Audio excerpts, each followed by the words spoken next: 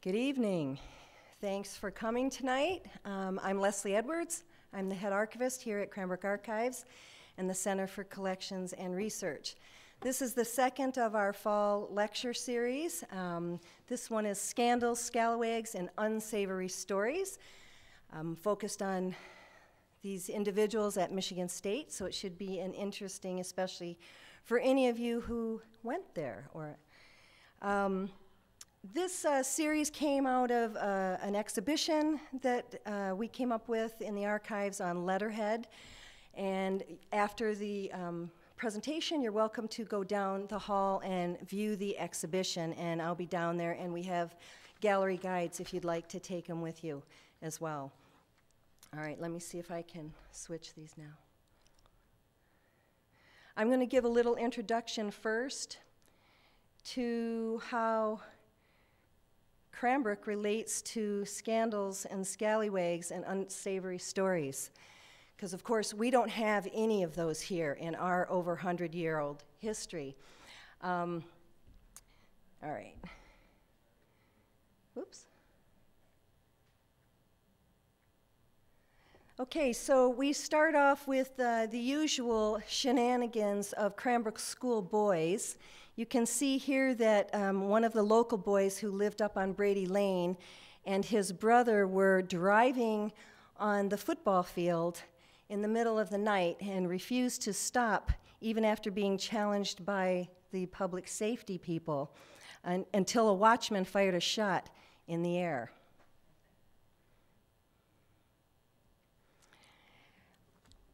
Lots of pranks occurred at schools, of course, both in the boys' school and the girls' school, Kingswood School.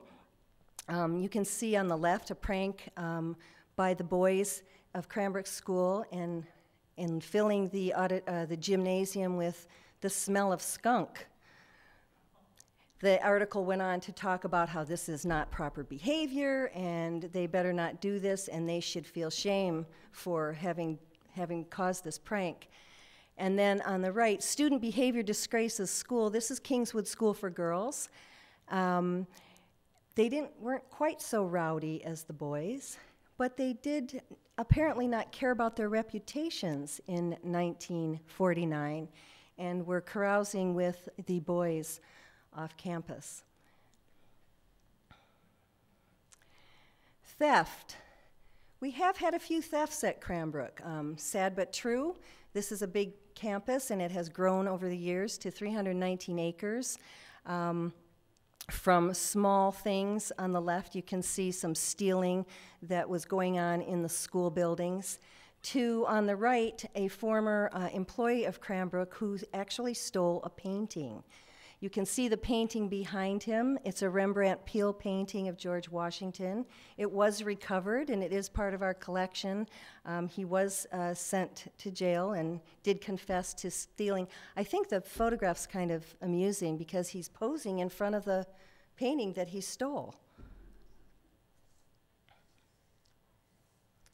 Now, another theft that occurred was at the boathouse, which was on still is on Kingswood Lake. There was a sculpture of Mercury that sat upon a pillar, you can see on the left in the photograph.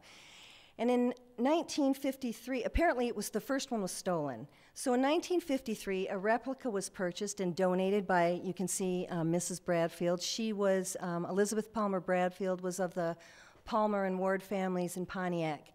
She donated the second copy, which was then torn off the pillar and thrown in Kingswood Lake. Now, no one knew it was thrown in the lake until many years later when some kids saw an arm sticking out of the ice. And the following summer, the sculpture was recovered by scuba divers from Northville and restored, and it's now in Cranbrook House on display. This is a great story. This is the Chiquita banana story. This is two girls from Kingswood who decided to just play a joke, and they put the stickers from the Chiquita bananas, you know, all of us as kids, we played with those stickers. They put them on their forehead.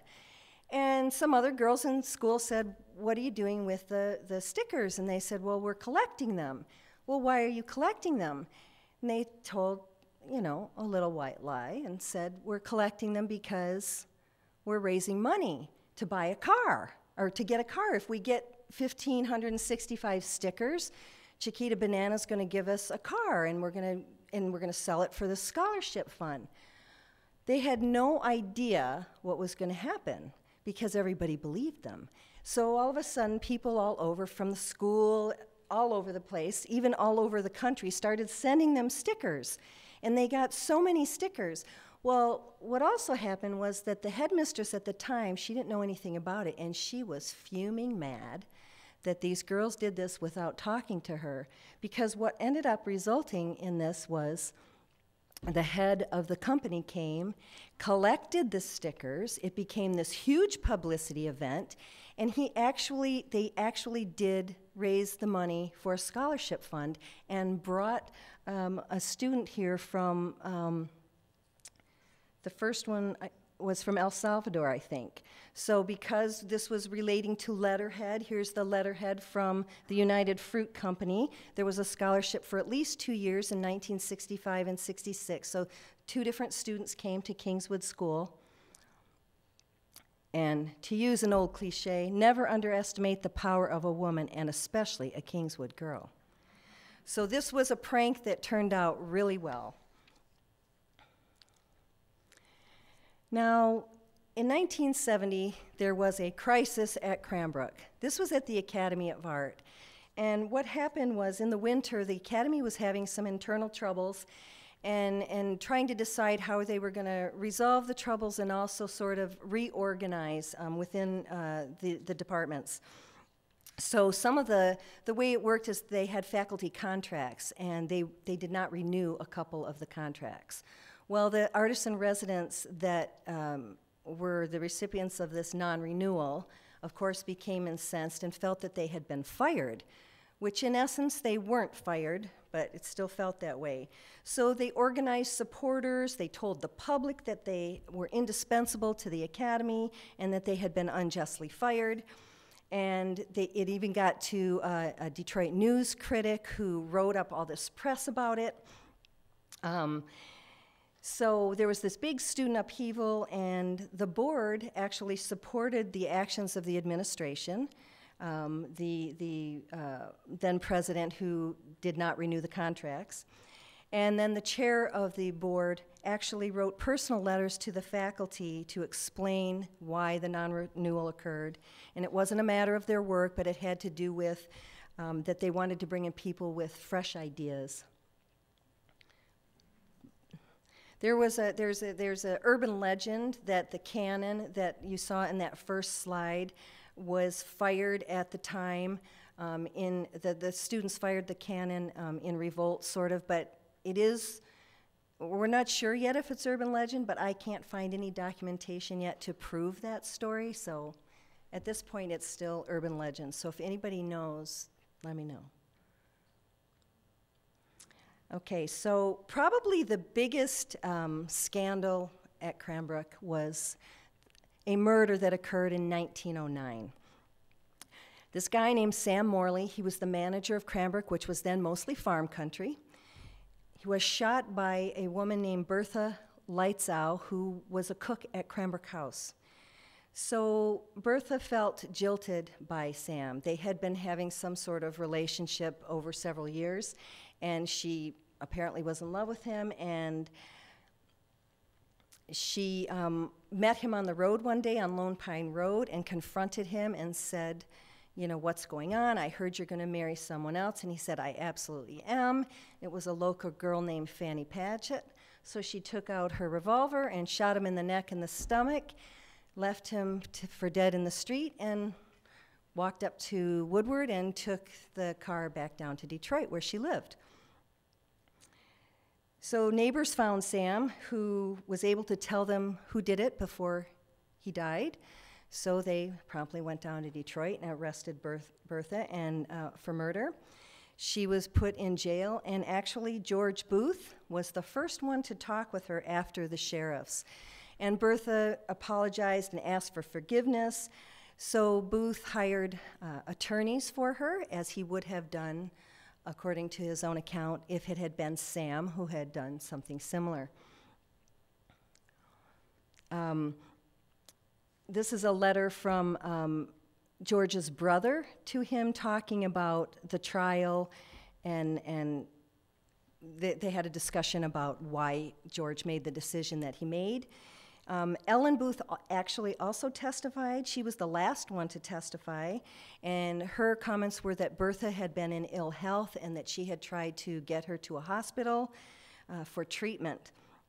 So what ended up happening is Bertha was acquitted on a plea of temporary insanity. This was the first documented murder in Bloomfield and the first woman ever tried in Oakland County for murder, or for anything for that matter. And just one sixth degree of separation before we get to our speaker. There's old Sparty on the left. Sparty was sculpted by Leonard Youngworth, who you can see there in the photograph. Leonard Youngworth was the son of sculptor Joachim Youngworth, who, you can see an invoice on the right, sculpted numerous pieces at Cranbrook, including a sample of his woodwork is in the image above. So I just thought that was kind of cool. There was this connection. So now I will introduce our speaker. Hold on one second. Let me see if I can get back to that. Uh-oh. David, it's not showing us.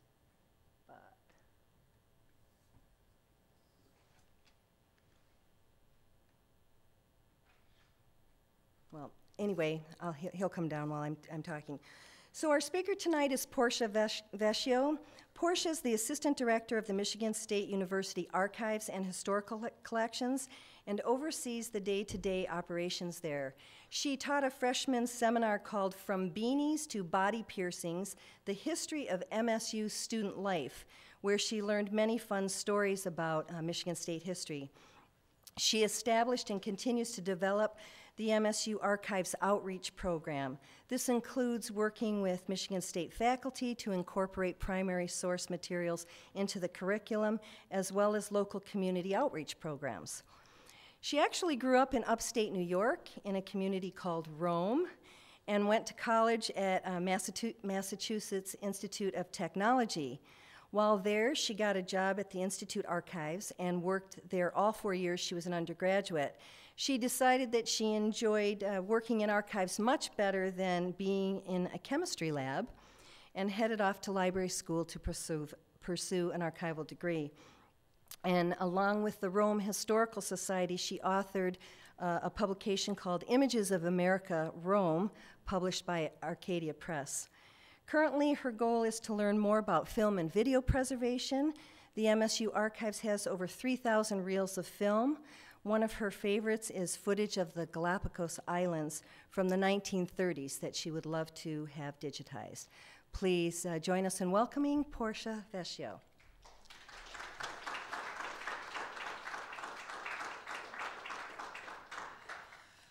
Thanks, Leslie. Can everybody hear me? Okay.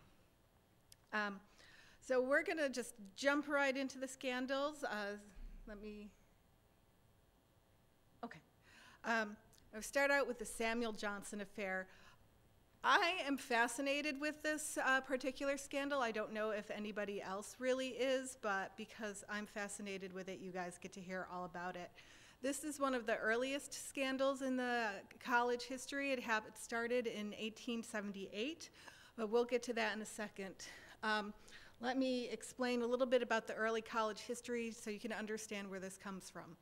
Back in the early days, MSU was founded as an agricultural college, and that was the only major that there was at MSU. You could just study agriculture.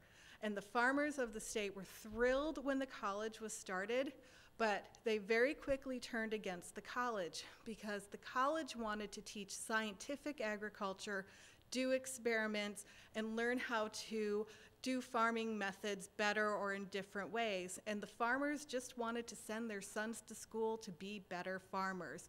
So there was this big push and pull between the college and the farmers.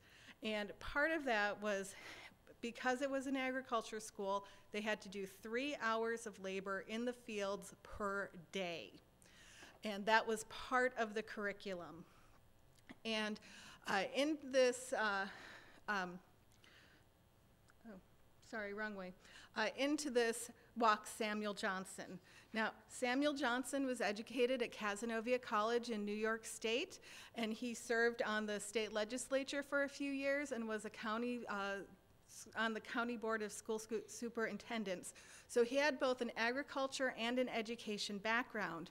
He was hired by the Board of Agriculture to teach practical agriculture, and that was very important because they just wanted him to run an orderly and efficient farm on the campus. That was his main goal, and he succeeded beyond his boss's wildest dreams. He grew a pedigreed herd of cattle, sold off the extra ones, made a lot of money.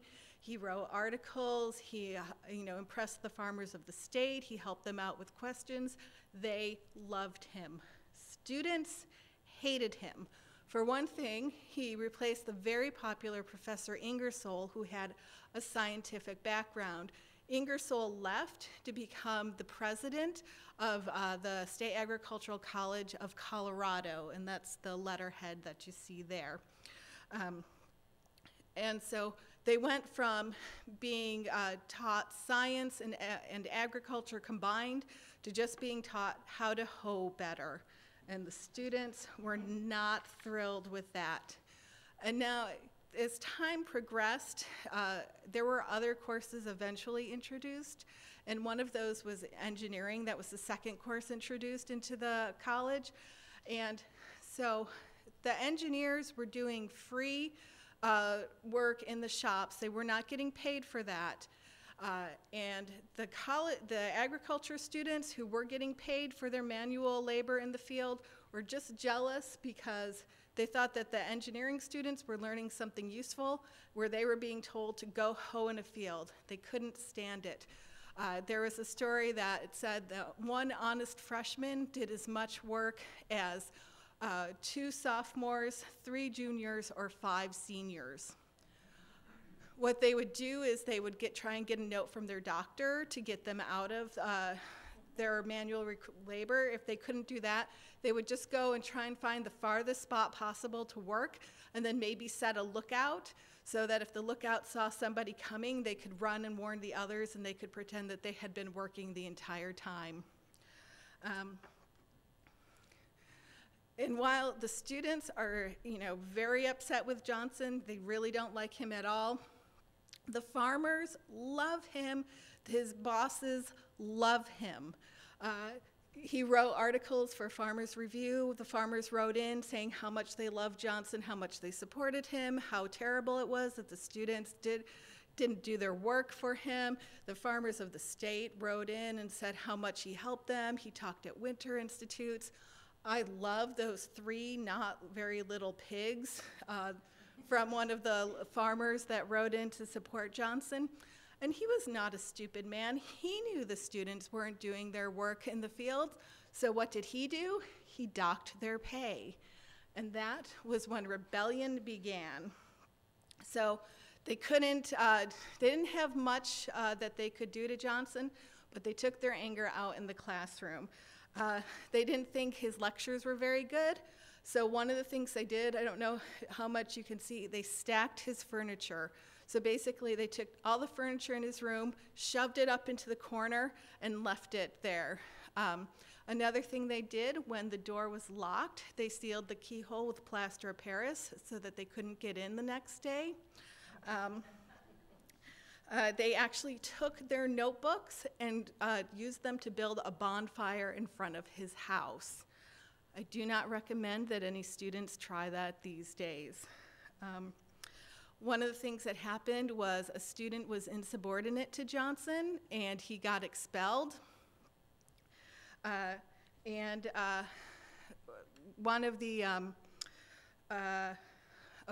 Another thing that they did, was you mentioned a skunk.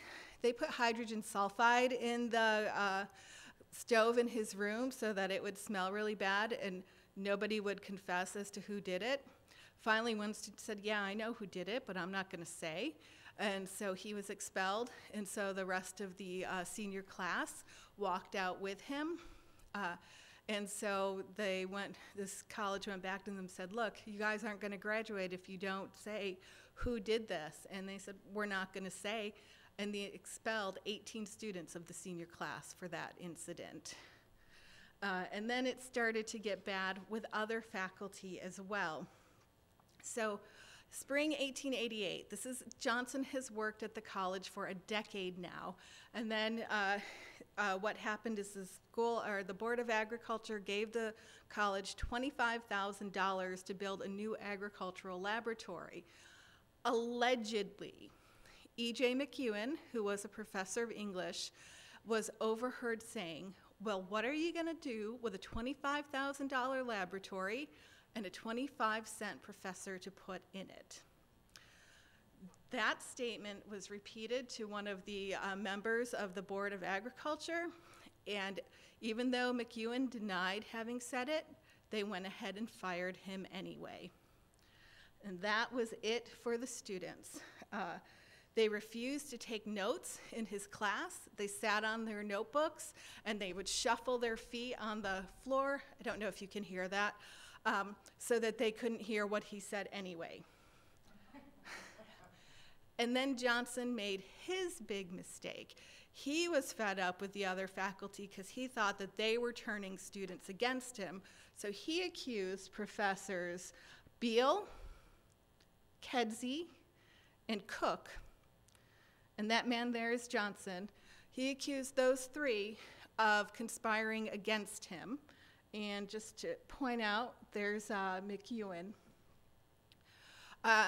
So he could not substantiate the claims that he made that they were conspiring against him or arousing students against him. And so the Board of Agriculture actually followed the same thing that they did with McEwen, and they fired Johnson over that. It took a decade. The students were finally happy. The students formed a Johnsonian committee to try and get rid of him. It was like a big thing at the school at the time. I say 3 professors were fired. What happened, unfortunately, having Johnson be fired was not the end of the story. A few weeks after that, Henry Pattengill, who was an assistant instructor at the college, wrote a column praising E.J. McEwen and just saying not nice things about the Board of Agriculture, so they fired him too. So all in all, because of this whole Johnson affair, the college lost 3 professors. A lot of farmers around the state were very, very angry with the college, and then a couple years later, the state legislature slashed $7,000 from their budget, and that was huge for the time. And all because people couldn't decide whether they liked Samuel Johnson or not. Well, they liked him, or they didn't like him, there was no in between. So, all right. Very scandalous, isn't it? All right. So now we're moving on to our class strike.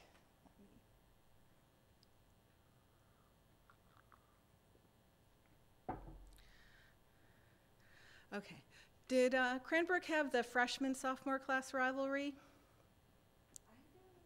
Okay. All right. So what this was when the freshmen entered the college, they were the low men on campus. They had to wear a beanie that showed that they were freshmen, and they had to show deference to all the upperclassmen, including the sophomores. The sophomores were thrilled that they were no longer freshmen, and so they wanted to torture the freshmen the way they had been tortured the year before, and that ended up in what they called the class rivalry, which in the early years was just a big fight between the 2 classes. And what started happening, so this is the late 1800s. The school is actually growing at this time.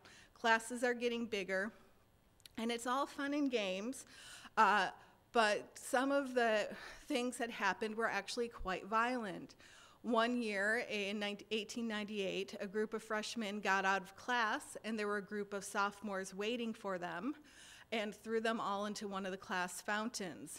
The freshmen kind of regrouped themselves, formed a flying V, and ran through the sophomore ranks, and actually ended up claiming victory for the day, which allegedly was all in good fun, but parents started hearing about random fights breaking out on campus and were not very happy that their children were involved in them. And basically the college was getting a reputation for being a very bad and rowdy school. And in 1900, a student was injured as a result of one of these games. So Jonathan Snyder, who was president of the college at that time, said in 1902, you know what, that's it, we can't do this anymore. I'm not going to allow you to have these games anymore.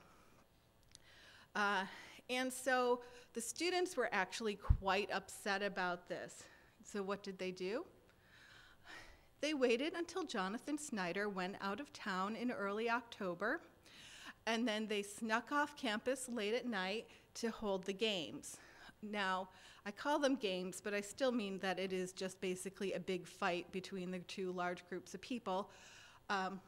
In 1902, there were about 1,000 students on campus, so figure each class is about, 250 people, probably 200 men, you know. Fortunately, what happened was the upperclassmen intervened and said, hey, you know, why don't you pick, you know, some of your largest men. I think they picked about 20 men each to compete in a big wrestling match. And they oversaw the event. But of course, Jonathan Snyder found out about it, and the students ended up getting in trouble. And then what happened was they took 2 weeks to investigate, and at the end of October, it ended up that 17 students, 9 sophomores, 8 freshmen, were expelled from the college for periods ranging from 1 to 3 years. Even though 45 students participated in the rush, the other 28 were scheduled for some sort of disciplinary action, but those 17 that had been suspended or expelled had to pack up and leave by the end of the day. That did not sit well with the other students. They thought that it was not fair to give people who did the same thing different levels of punishment. And so what they did is at lunchtime, they all gathered in the chapel, and they decided, I say all, there were probably about 500, so about half the college population gathered, and they decided that what they would do is they would not go to class until the punishment that was eked out was fair to everybody. So day 1, no afternoon classes. So the next day, this is October 28th. The next day, students were still in revolt. They met first thing in the morning at the chapel again and decided that they were going to hold firm, that they would not go to classes until the situation was resolved with the punishments. Now, the men at this time had a mandatory military drill, and Major Verno, who was in charge of the drill, the students, he was very popular with the students, and he asked them if they would please at least do their military drill, even if they were not going to go to class. And they decided that no, they could not show favoritism among the professors, so they would not do their military drill either. Now, some of the professors started to get mad and told the students that if you don't come to class, we're going to give you zeros and you're going to end up failing. But students decided, nope, if we don't hang together, we're going to hang separately. We're not going to class. Other thing that happened at this time is on day 2, some publicity started to get out about the students not going to class. And the students found that it was not very favorable to them. So they decided that they would draft their own statement. And that explains what the purpose of the class rivalry is. When the freshman class enters college, it is composed of many different types. To get this class to work together and to become a unit, some outside force is necessary. This is usually brought about by the sophomores in some manner or other. Numerous harmless practical jokes, and we will get to those harmless practical jokes, and you will not think that they are played on unsuspecting freshmen until he is convinced that the way to even up is by a united effort of his class. So they have a meeting and determine a class scrap. Our demands are not unjust. We do not ask that those participating in the scrap be given no punishment, nor that the faculty surrender its authority, but that it exercise it in a manner that is just to all. Day 3, still no classes. They met again in the morning, decided that if the faculty tried to get them to sign something, that no one was signing anything the faculty gave them until it had been reviewed at a big meeting. Meanwhile, parents had read the newspapers the day before, saw that their kids weren't going to class, so they started showing up on parents and said, if you're not going to go to class, then you're going to come home. Started yanking kids out of school. So this is October 29th. Halloween is coming up quickly. The weekend is quickly approaching. So the students had to decide what they were going to do about Halloween. So they came up with a Halloween resolution. If the strike was not finished by Halloween, Halloween was canceled because it had been very peaceful so far. They did not want to risk anybody causing trouble on Halloween. However, we also had a football game at Olivet that weekend, and they decided that the football game was still on regardless of the strike. So even then, MSU had their priorities. Okay, but at this point, the faculty are starting to get a little fed up with the students, and they're trying to work behind the scenes to get some of the students to come up with some sort of agreement. And it took a while. They got some of the younger faculty to approach the students and work with them. And their names were Woodbury, Fowler, and Gardner.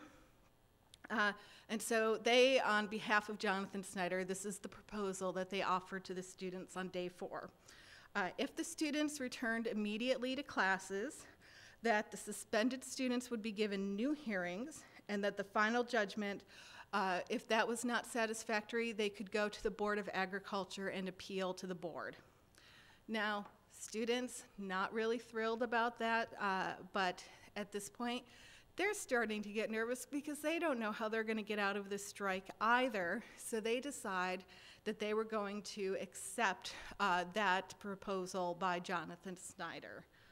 And unfortunately for the students, the suspensions did not change at all. The faculty gave out the exact same punishments, and the board upheld every single one of them. Now, the one thing that did change was the rules for the class rivalry, so that instead of one big brawl, it was broken down into a bunch of smaller organized chaos by Chester Brewer. And so they had different events like a football game, tug of war over the Red Cedar River, or a flag rush. They were all exceedingly violent physical games, but you got points for each one, and whoever won the most number of points at the end, that was the winner. So they did that. That was the one thing that did change with the way class rivalry was run. So that was the class strike of 1902. Sorry, I'm used to doing this for like a classroom, and I keep wanting to say, questions, questions? All right. All right, students, how many of you have heard of the Pinkertons before? So I would expect the adults to, but any students heard of the Pinkertons? A few of you, okay. All right, so this is about student life out of control. So back in the early days of the college, the administration tried to crack down on student behavior so you didn't get crazy things happening in the dorms and the classes and stuff, and we'll see how well they did. One of the rules was about quiet study hours. They shall faithfully observe all study hours and remain quietly in their rooms during the same, except on leave of absence. They might be silent, but I don't think they're quiet. They shall neither bring nor use upon the premises any spirituous or intoxicating liquors. And don't forget, this is during the it's not Prohibition era, but it's the temperance era was in full swing at this time. And actually, students were quite open about leaving campus to drink. This, in case you can't read it, it says, "Yes, professor, there is a light in the window for thee. I'm downtown, but you think I'm here, long as this light you see." And then on the back, this is a little comic drawn by a student. It says, "Members of the faculty sometimes watched students' windows to determine if the student was industrious and at home. There was a rule against students going downtown without permission, especially at night. The lamp in the window all night led one professor to declare that he knew Mr. X was studying hard because he often noticed a light in Mr. X's window as late as 2 o'clock in the morning. It was notorious that Mr. X was downtown practically every night. In fact, they knew the students were doing this, and Jonathan Snyder went to the saloon keepers and begged them not to sell alcohol to his students. But they were their best customers, so of course the saloon keepers said no. Okay. The use of tobacco and other narcotics, being disapproved of under all circumstances, is forbidden in any of the college buildings. You can see how well those guys listened. No student will be permitted to use obscene or profane language. And I don't know if you can read that, but that is, the text on the top is an artwork of the English language, I have to say. And I'm not even sure that I can read it. "You blithering, bone-headed, beetle-brained, bubbling babes, you unkempt, ugly, unsophisticated, ubiquitous, uncouth, unclean ulcers." And then I can't see the rest of it. But they did a great job of insulting. This is one of the class rivalry posters. The sophomores created that, and that's toward the freshmen. Card playing and other games of chance are wholly prohibited. You can see how well they did that one. And one of my favorites, upright and gentlemanly deportment will on all occasions be required. If any of you have MSU connections, I'm sure that doesn't shock you at all. And yes, that's a little bit of a cheat because that's from the 1960s, but this one is not. These are my naked, drunk, smoking, gambling guys from 1906. And in fact, not only do we have this picture, we have their names on the back so we know who these guys are. And just to note to students, 100 years later, these pictures are completely awesome, but if you take a picture like this now and put it on your Facebook page, you're not going to get a job. Just remember that. So yes, student life was out of control, and Jonathan Snyder had no idea what to do, so he thought about it, and his solution, he was going to hire a Pinkerton detective to go undercover as a student and root out the bad ones. So the Pinkerton agent's name was Mr. J.E. Spencer, and he enrolled as a special forestry student on May 22nd, 1909. When Spencer arrived on campus, he went to see Snyder, which was not unusual at that time. And Snyder told him there were 2 incidents he wanted him to look into in addition to the drinking. One was looking at someone had cut down a special tree on campus, and he wanted him to see if he could find out who had done that. And someone had broke into the armory and stole 10,000 pounds of cartridges that were used in the military drill.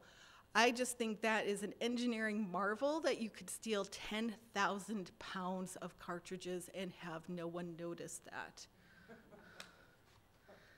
Okay, so this, Spencer was put into Wells Hall. This was affectionately known by the students as Hell's Wall.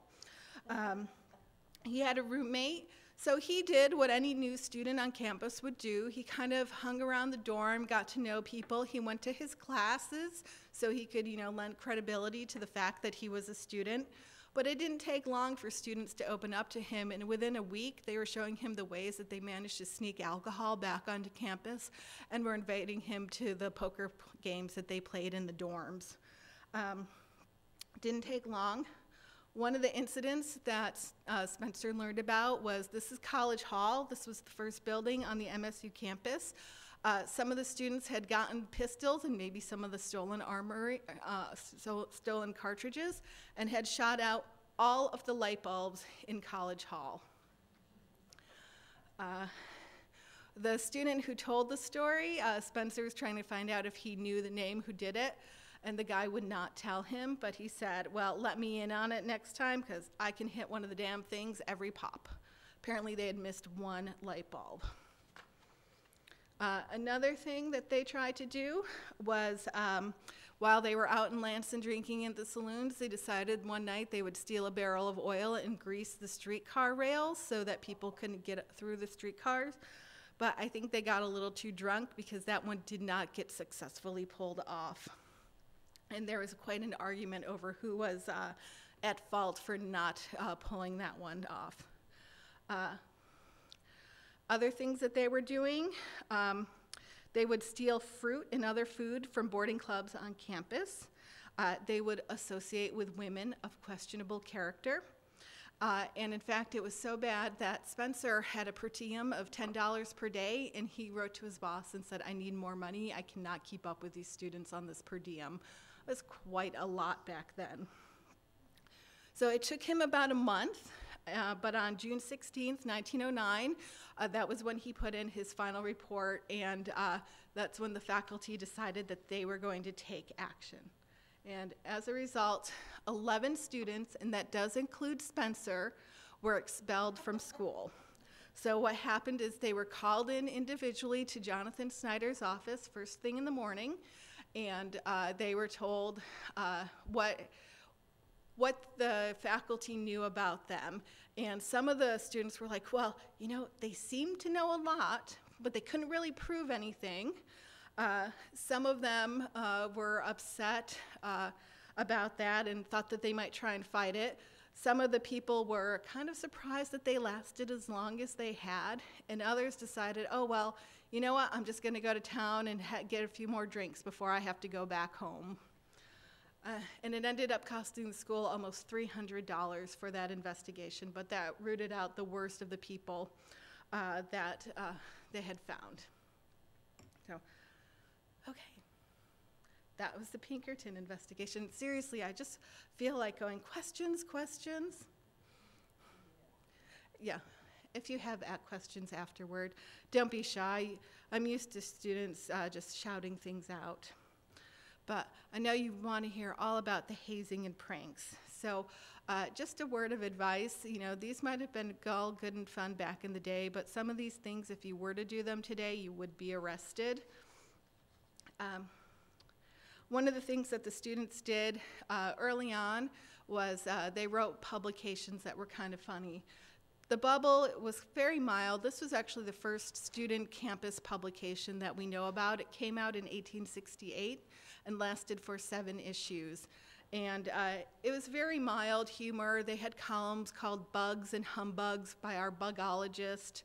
And the editor's name was Frank S. Burton, but he went by Hezekiah Z. Solemn Style. Very mild. This one, the Cole Hod is actually it's a play on words, because the whole CAD was the name of the student yearbook, and that's where this appeared.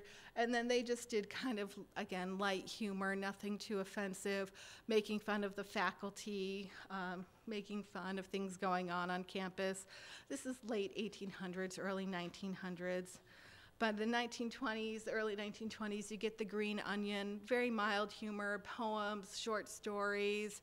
Again, nothing too offensive, cartoons, short jokes. And then you get to the Eczema. The Eczema came out in the mid-1920s, and it was a newspaper, we think it came out in the mid-1920s. The journalism initiates wrote the eczema, but they did a terrible job of actually dating it. And there's like 4 different volume 1s because they just felt like calling it whatever they wanted to call it. The purpose of the eczema was to offend, and it did. Its stories were borderline libelous. In fact, there was one issue that came out in 1928 that the postmaster refused to deliver because he said it would burn holes in his mail sack. Some of the headlines of this one are 3 students hanged for being intellectual, orgy of forbidden intelligence found by campus sneak.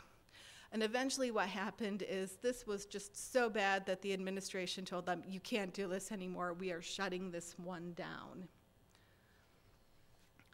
The dorms were ripe for pranks. The students were actually supposed to govern themselves in the dormitory, and this did not work at all. They would throw the ash pail down the stairs. They would imprison students in their room by jamming their door shut. They would dump water out of the window onto passersby walking below. They would smash the electric lights, any doors, windows, anything. In fact, it was so bad that in 1895, when the college was going through a bad period and they created this faculty committee to make suggestions on how to improve the college, one of their suggestions was to get rid of the dormitories completely. But Jonathan Snyder decided that he was not going to do that because the dormitories made it possible for students of all levels of wealth to go to school. And so it was because of that that the dormitories at MSU were saved. Remember we mentioned how they stacked the room of Samuel Johnson? If you were a freshman, it was not a matter of if your room was going to get stacked, it was when your room got stacked, and this is what your dorm room would look like. So basically what would happen is you would be woken up in the wee hours of the morning, forced to run around campus, maybe blindfolded, maybe not, maybe with your hands tied, maybe not. But when you got back to your room exhausted after a few hours, this is what you would find. The J-hop. Remember the freshman and the sophomore class rivalry? Well, they didn't stop hating each other just because they moved up to the next year. The J-hop or junior hop was the social event of the season. In fact, it was like the social event of campus. It was the one event on campus where people got to stay out until 2 o'clock in the morning. Everyone got dressed up. It was very fancy, very expensive to go. And the sophomores still hated the juniors who had tormented them the year before or a couple years before. So they would do whatever they could to disrupt the J-hop. Things like introducing greased pigs onto the dance floor, or shooting out all the lights so that they couldn't hold the festivities. One of the other things they did, in this one they did the hydrogen sulfide again, but this one their apparatus had so much gas in it that if it had gone off, it could have killed everyone who was in the armory. And actually, people did get suspended as a result of that. The sophomores, actually, the J-hop was held in February. Sometimes it was held on campus, but it was also held in Lansing. They actually did manage to successfully grease the street rails one year and left the juniors sitting out in February at 2 o'clock in the morning with no way to get back to campus. So that was one of the things that they did. Hazing was very, very bad at this time. Freshmen, you had to wear your beanies. If you weren't wearing your beanies, you would get beaten up by older students.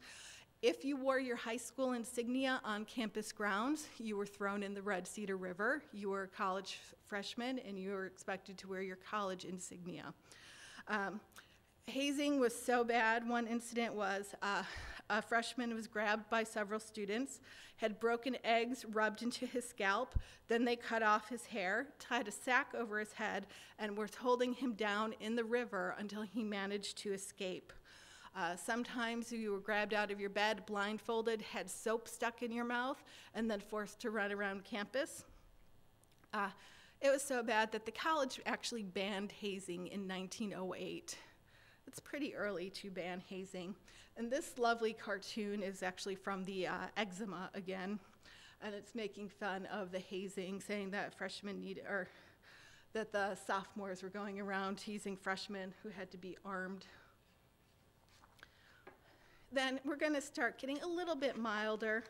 There were some other things that they did. These are sort of mild ways to end the pranks section. The Swartz Creek Band was actually a real band, but they decided that they would have a little bit more fun than the military band, who was the only other band at this time. These guys, I don't know how much you can tell, but they're in goofy hats and some goofy clothes. And they were real musicians, and they actually rivaled the band in terms of quality, and they would play at the different games. It was organized by a cheerleader, and Swartz Creek comes allegedly from a mythical college that the campus barber said he went to. And then finally, one of the things that they did was they created Bolshevik Days in 1919. So at that time, seniors weren't content with having holidays in the first, second, and last weeks in May. So in the third and fourth weeks, they created their own holidays, and basically any excuse for a holiday, they just called Bolshevik Days. And so they would meet, they would have parades, they would have dances, and it was just an excuse to not go to class at the end of the semester. And they called it Bolshevik Days because it occurred near the end of the Russian Revolt. And the editor of the 1919 yearbook called that year the year of jazz and Bolshevism because of all the parties they threw during that time. Okay. And so our last little story talks about a prankster who eventually made his way back to MSU. All right, look at that sweet little child. That is Forrest Hammond Akers, who was born on a farm near Williamston, Michigan on December 31st, 1886. He went to Williamston High School, and he was actually class president there. And after graduation, Akers made his way to Michigan Agricultural College. He arrived in 1905, and he was a forestry major. And his friends called him one of the oddest students on campus. And they said right from the start, study held a peculiar fascination for him. He could sit for hours and watch other students working at it. And for some reason, I don't know why, it's not explained, but his friends, his nickname was Polly. And like all other freshmen at the time, Akers was subject to hazing. And so one night, he was walking alone in downtown Lansing, probably where he shouldn't have been, and he encountered a group of sophomores. And as he told his friends, he could have pretended to have been a stranger and asked where their local, asked where a local hotel was. He could have just kind of hid out and waited until they left, or he could have done what he did, which was run for it. And his friends read a poem about his escapade, and they said, "Listen, my children, and you shall hear of a man who outdistanced Paul Revere. Of a man, early in fall of '95, many a man is now alive who remembers a group of sophomores jolly, chasing the hell out of freshman Polly." So he made it back to his boarding hall. That was safe spot. And he said after several minutes, when he got his breath back, so it's actually several miles from downtown Lansing to the MSU campus. He said he would have almost rather had taken the hazing than to have done that run. Not only was Akers a student, but he was on the star pitcher for the baseball team, center role, top middle guy, the tall one. He was also a known prankster. He was actually expelled one term for excessive pranking. And then in 1907, President Teddy Roosevelt came to MSU as the commencement speaker to celebrate our semi-centennial celebration. During his speech, a powder keg exploded that shattered all the windows in the nearby dormitories and the greenhouses. Now, Akers was blamed for that, but he adamantly denied having anything to do with that powder keg explosion. However, he was suspended a term. He came back for a semester, but it was too late for him.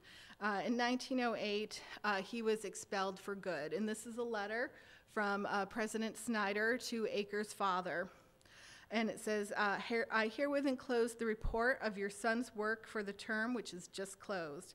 Our doubtful case committee has gone over his record very carefully and have instructed me to request to you to withdraw him from college for the present. The quality of his work has been so poor during the past term that they feel it would be impossible for him to do acceptable work during the coming term.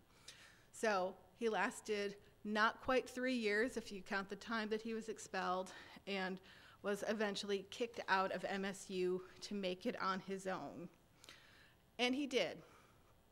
He spent 6 years selling farm implements, working first for the Oliver Chilled Plow Works and then for the Ohio Rake Company.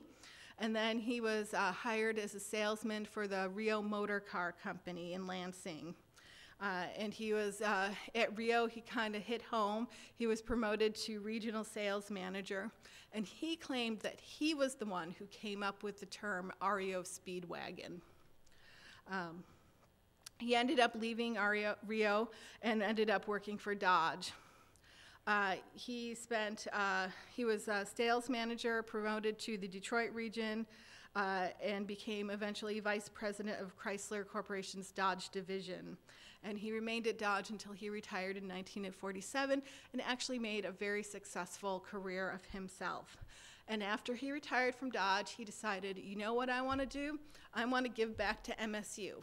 Even though they kicked him out, he held no resentment about the college and would always say, you know what? I deserved what I got from the college back in those days. So in 1957, he was elected to the Board of Trustees, and he served on the board for 18 years. And not only did he serve on the Board of Trustees and help run the college, but he gave back financially to the college. He gave his retirement gift from Dodge, which was $45,000, gave that to the college to start the Forest Acres Scholarship. He donated a house that he had received in Florida.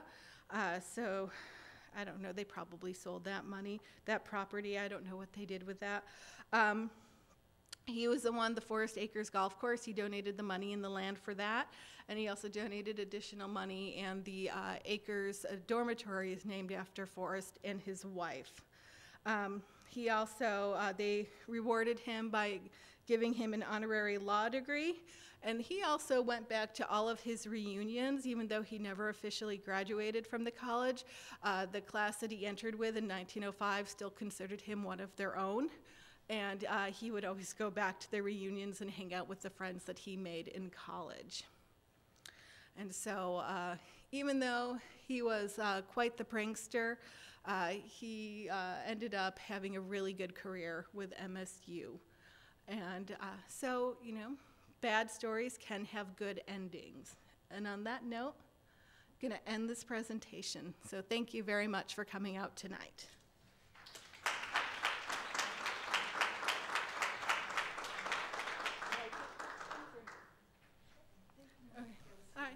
Did anyone have any questions or no? Or if not, if you come down, I have Funkadelic mood pencils if you want to grab any of those.